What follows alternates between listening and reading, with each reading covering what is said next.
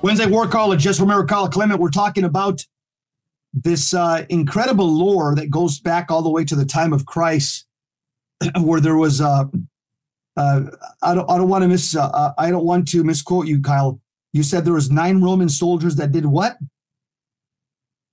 So there were 9 soldiers, specific soldiers, that were involved in the scourging and the crucifixion of the Lord. And so there are parts that have been maintained in Satanism where this ritual is gone through. And so there are parts to be said, responses. There's a false liturgy, or there is a liturgy, their liturgy, that is built up around the crucifixion of Christ. And so with the driving of the nail in the right hand is a series of statements about the hand that healed the leper is now crucified, is now, I mean, it was, you can imagine what it would be written by Satanists under the inspiration of the devil. Wow. It's horrible.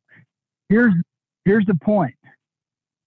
We heard in the late 90s and in the 2000s, this predates my working with Father Ripperger, is we heard the same rituals coming from people in Mexico, in Canada, in the United States, from Italy. So this was not, and these are people that are not traveled, they're not knowing. And so this is the value of experience. This is one of the things is this ministry with Father Ripperger and prior to, there's a large number of cases. And so what happens in experience is you listen for and you look for the patterns. What are they saying the same? This is how you always test the truth. So there's some young men out there, young men who have never been hit in the face, never bled, who are wanting to opine about spiritual warfare. And quite frankly, I'm going to listen to at the knee of a grizzled gladiator about what hand-to-hand combat is, rather than some guy with a pretty face who's never been hit, and he's going to tell me this. So you and I have talked about this. Experience is built upon wisdom. Wisdom is knowledge with a bruise.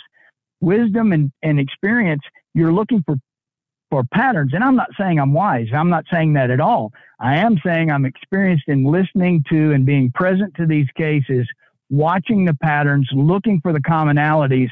And if multiple cases are telling the exact same thing, then you got to pay attention to, okay, this is an accepted rite or ritual among Satanism worldwide, or this is a common universal principle, or this may be unique to this particular region, but the concept is the same, if you follow what I'm saying.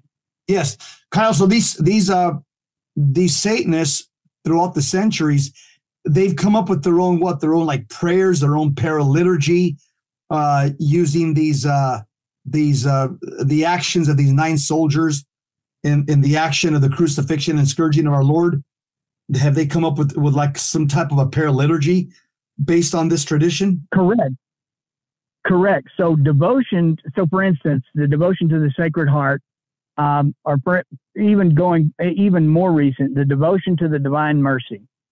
When you read that and you read Faustina's diary, and then you go back to Margaret Mary Alacoque, because it refers back, and there's a commonality between what Margaret Mary Alacoque was experiencing and saying and what Faustina was experiencing and saying. Yep. So what you've got to surmise is, all right, that's the same Holy Spirit speaking in a woman religious of a mature age about this subject. Yeah, that's my deduction as well, right? So, you got multiple. Go ahead, Kyle.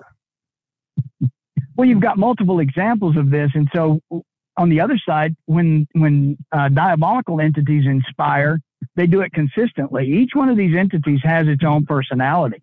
And when Father Ripperger is telling you what he's telling you about learning and exorcism, these are not things that are unique to him.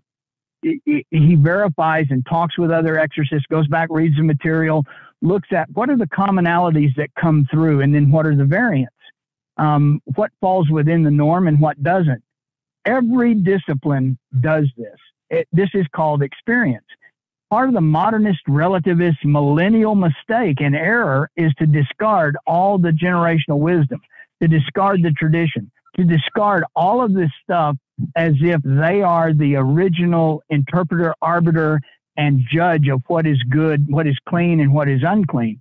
And that's a big point of psychological compatibility with the demon. The demon wants you to think you are the guy who knows because you're making a determination of how you want things to be. And that just doesn't bear out.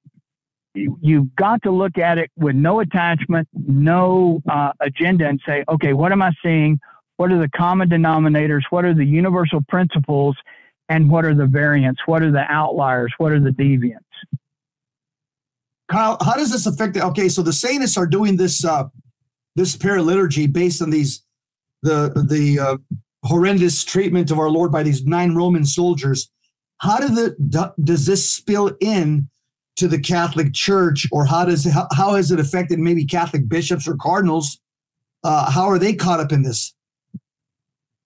Okay, so what would be the effect of a high pontifical mass with multiple cardinals and bishops attending? What is the effect of that?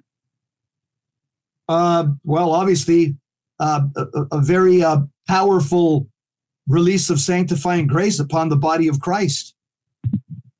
Exactly. And so grace flows through those offices, and it either flows through those offices or it does not flow through those offices. So every time a Holy Father is sitting in a neo-pagan building alongside the Vatican that's shaped like a serpent and literally pontificating on we've got to reach out to everyone and writing vague encyclicals, that is not conveying grace. So, okay, so you would say that we have... do we have our equivalent of maybe 9 Roman soldiers right now that are betraying Christ, that are in robes, in priest robes? So that is the conjecture, and and that it's all those offices have always been filled.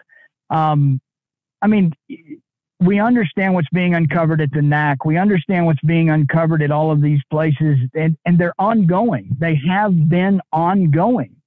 The thing is watch what's happening is we're not, again, diabolical signature is there's no justice. The good are persecuted, and the despicable, the evil go free. In no universe may one square the actions of Rome of endorsing Martin and suspending Bishop Strickland. You can't square that in any universe. Right. Yeah. So my point is, I've got no dog in the fight other than to just watch and to say, I see what I see. If there was a superhero for this ministry, it would be Captain Obvious. He'd have a big O on his chest, Captain Obvious. This is the guy who says the emperor has no clothes. Yeah. I see what I see. This is why men have been alienated from the Catholic Church, is we see what we see. Walks like a duck, quacks like a duck, swims like a duck. It's a duck till you prove to me it's not a duck. Yeah, no. Well, Kyle, there's actually pretty well documented cases of some people in high positions that have been Satanists. I mean, one that comes off the top of my head was Cardinal Bernardin. This is well documented in many of the journalists, the trusted sources, that he was involved in black masses, and I don't think. Again, I don't think this has ceased with Cardinal Bernardin. I'm sure it's happened before him. I'm sure it's happened way after him as well. And so, absolutely, without a doubt, yeah, the spirit of these 9 Roman soldiers, it lives on in some of the clergy. I can see that.